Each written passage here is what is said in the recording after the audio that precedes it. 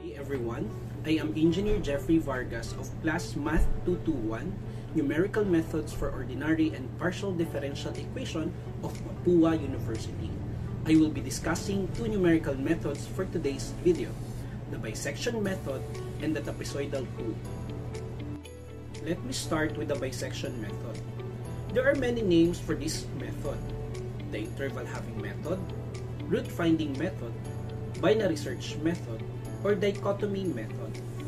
This is a mathematical method in finding a root of an equation by repeatedly dividing the interval. The intervals are the xn and xp. So in this method, the two intervals should be identified in order to perform the computation. Xn is the value of x that makes the function negative, while xp is the value of x that makes the function positive. In the illustration, you may see the position of the two interval points, the point A and the point B, where A is the xp while B is the xn. In this method, by repeatedly dividing the interval, the gap becomes narrow until such time that the value closes in the correct answer, which is the root of your function. Since we mentioned that in this method, we will be performing series of iteration, the following are the conditions that the iteration should be stopped. First, the computed value of your x new is already 0. It means that you have the exact value for the root. Second, the previous value of xn is the same of the current computed value of x new. In this program, we will use C++ to execute the bisection method. The name of this project is Root Calculator using bisection method.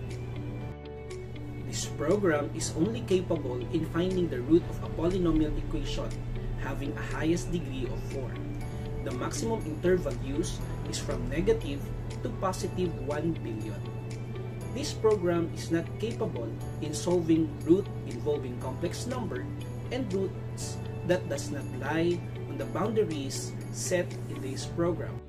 In this code, we provided a holder for the value of the numerical coefficient of the polynomial we will be solving. It is set as x1, x2, x3, x4, and x0. It is where the value of our numerical coefficient will be stored. The boundary is set from positive to negative 1 billion. In this portion, it is set that the numerical coefficient of the polynomial equation be inputted by the user. In this program, 4 roots are expected to be computed following the limitation set. If the value for the numerical coefficient for a particular degree is 0, it will automatically excluded on the computation of the root as set on the program. Meaning, for example, if the numerical coefficient of your x raised to 4 is 0 and the other are non-zero, the root to be computed is only 3 based on the code. This portion will identify the xn and xp to be used in the bisection method. After the interval xp and xn are identified, the program will perform the bisection method as reflected on the code of the program. On the development of the program, the interval are set to be users' inputted data. This is for testing purposes only. As seen on the sample, the interval are set from negative to positive 1000. All roots bounded on the intervals, so we have 4 roots for the equation. In this illustration, the boundary is set compared to the previous testing. Since the other root does not lie on the boundary, other root is not computed. On the final development, the boundary is set from negative to positive 1 billion. To utilize this program, first thing to do is to run the program. Input the numerical coefficient of the equation and wait for the value of the root. The computation takes time for this method. The bisection method is the simplest yet the slowest numerical method in approximating the root of a function. Let's solve the root of the following equation using the program. In the program, we will input the numerical coefficient 1, 10, negative 4,021, 56,000, 800, and last is 292,000, and we will wait for the final answer. As computed by the program, our roots are the following: 47.017, 20.97, -4, and -73.99. For our next example, 10x raised to 3 minus 4021x raised to 2 plus 56,800x plus 292,000. So we input it to our program. Since there is no numerical coefficient for x raised to 4, we just input 0. Then 10, -4021, 56,800, and 292,000. Automatically, since we only have 3 roots, 1 root is not available. So as computed by the program, the 3 roots are 387.23, 18.86, and -3.99. For our third example, x raised to 3 plus 5x raised to 2 plus 7x minus 20.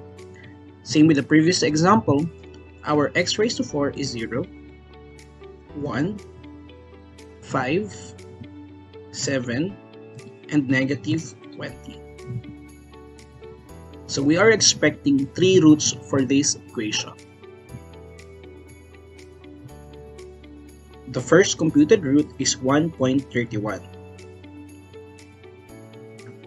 So there is no computed root for the other 2, meaning it's not included on the boundary we set.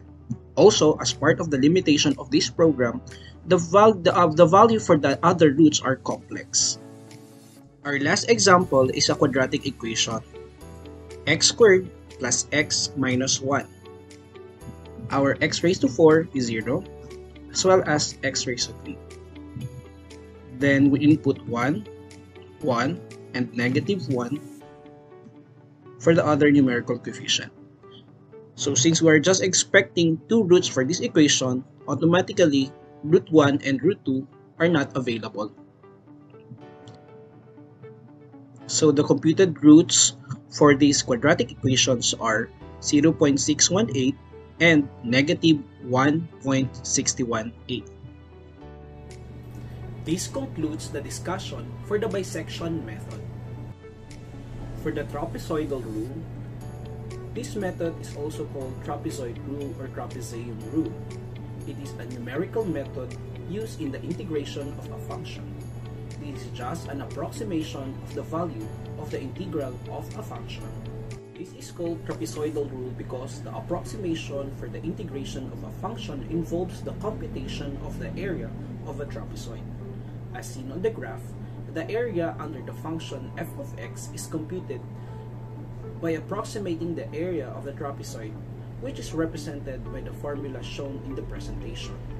The segment on the illustration is 1 with 2 points A and B. If we will consider multiple trapezoid under the graph of a function f of x, the more accurate the computation of the area of the function can be as illustrated on the graph. To execute the trapezoidal rule, we use C++. This project is to be called as Integral Calculator using trapezoidal rule. This program is only capable in finding the integral of a polynomial equation having a highest degree of 4. It can display up to 15 digits in the result. For the accuracy of the result, 1 million segment is used. Percent of error for this method will be shown at the end of the presentation. In this code, we provided a holder for the value of the numerical coefficient of the polynomial we will be solving. It is set as x1, x2, x3, x4, and x0. it is where the value of the numerical coefficient will be stored. The segment used for this program is set to 1 million. In this portion, it is set that the numerical coefficient of the polynomial equation be inputted by the user. The upper and the lower limits are set to be user inputted also. In this code, the trapezoidal rule is to perform. This involves the computation of h based on the upper limit, the lower limit of the integration, and the segment used. It will perform the computation of the partial approximate value and sum all partial approximate value to generate the approximate value of the integration. The final answer is set to 15 decimal places. To utilize the program, the user runs the program, inputs the numerical coefficient of the equation, inputs the lower and the upper limit of the integration, and wait for the approximate value of the integration. Let's solve the integral of the following equation using the program. In this example, let's solve the integral of x raised to 4 plus 10x raised to 3 minus 4021x raised to 2 plus 56,800x plus 292,000 from 0 to 1. So we input the numerical coefficient 1, 10, negative 4,021, 56,800, and 292,000. And we input the lower limit 0 and the upper limit is 1. And the approximate answer is 319,062.3666. In the second example, the integral of 10x raised to 3 minus 4021x squared plus 56,800x plus 292,000. Since the value of the numerical coefficient of x raised to 4 is 0, so we input 0, 10, negative 4,021, 56,800, and 292,000. Your lower limit is 0 and upper limit is 1. The answer is 319,062.1666. The third example, the integral of x raised to 3 plus 5x squared plus 7x minus 20. Same with the previous example, we do not have numerical coefficient for x raised to 4, so we set it to 0.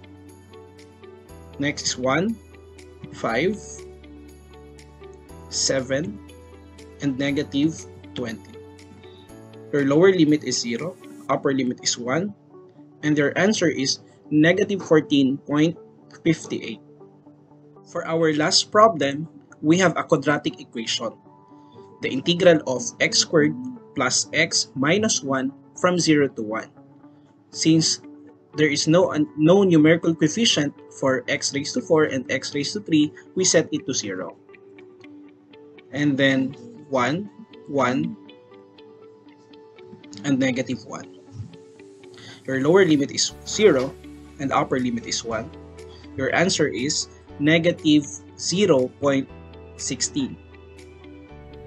This is the summary of the results of the integration of the example equations using the trapezoidal rule.